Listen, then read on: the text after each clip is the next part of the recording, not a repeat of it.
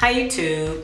This video is going to be a product review of the Shea Moisture Yucca and Baobab product line. I was asked to do this review, so I'm going to share my thoughts and opinions on these products. Thickening growth milk. I have the volumizing conditioner. I have the anti-breakage mask. There we go. So essentially, I love this product line. I love the product line mainly because the ingredients in the product are all natural.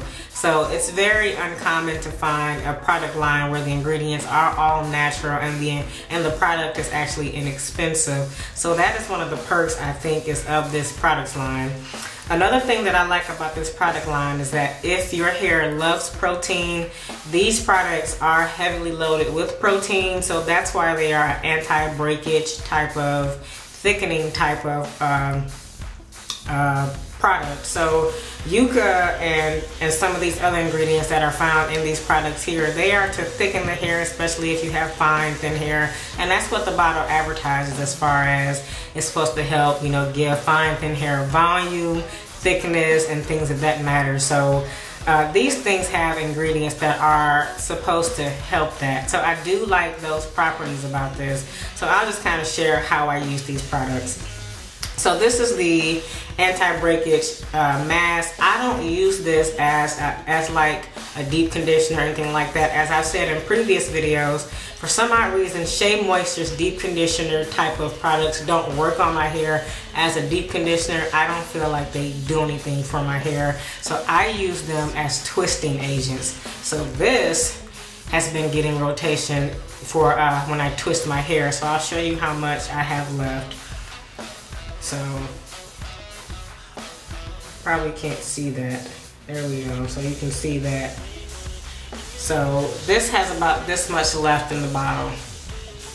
It's pretty low. So, I really do love this stuff. And it smells really good. So, I like to twist my hair with this. And because my hair loves protein, I love to use products that naturally have protein in them. And I don't have to do as many protein treatments as long as I use products that have protein.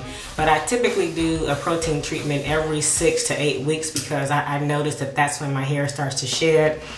So here, the volumizing conditioner.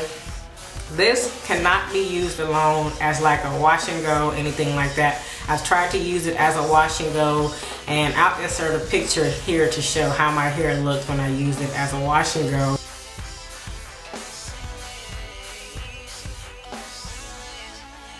It shrunk and turned to an afro. It didn't really define my hair or anything like that. But then again, I do have a 4C-ish type of hair texture, so I don't have curls anyway, so I wasn't expecting anything, you know, but it didn't leave my hair soft. It didn't leave it manageable, anything of like that nature. I wasn't able to detangle my hair with it, anything like that. So it's pretty much gets used as a styler also. So because I feel like, I don't know, this really doesn't do anything to my hair in terms of volumizing it. I just use it as a styler. So this one and the other one gets used as a styler. And this one is like a hair milk. It's like a cream that you would use to seal your hair, things like that, to moisturize your hair. I use it to moisturize my hair. I also use this as a styler. So all the Shea Moisture products except the shampoos, for me, they all get used as stylers regardless of what they are. Conditioner or if it's an actual styler. I use them all as stylers. So that's just the results that I've gotten from the product line. They don't work for me as far as deep conditioning, things like that. And I really don't think that they work as moisturizers as long as you use the lock method where you use a leave-in, an oil, and then apply this on top as your sealant. Once you do that, these are very moisturizing and it holds the moisture in my hair for days, at least 3 days, 3 or 4 days. I usually now, with using these products, only have to moisturize my hair pretty much like once a week. I can go without. Sometimes I'll do it twice just in case I feel like my hair is dry.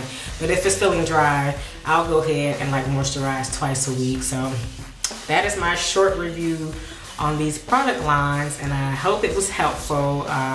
Of course, products work differently on different types of hair, different thicknesses of hair, things like that. So If you don't mind trying a product, if anything, I would say try this one as a styler versus any of the other products, really. I mean, I use them all as stylers, so of course I don't need 3 different stylers from the same product line, but this one would be my go-to if I had to pick one. So, hope this was helpful, and I will see you all in the next video. Alrighty, bye.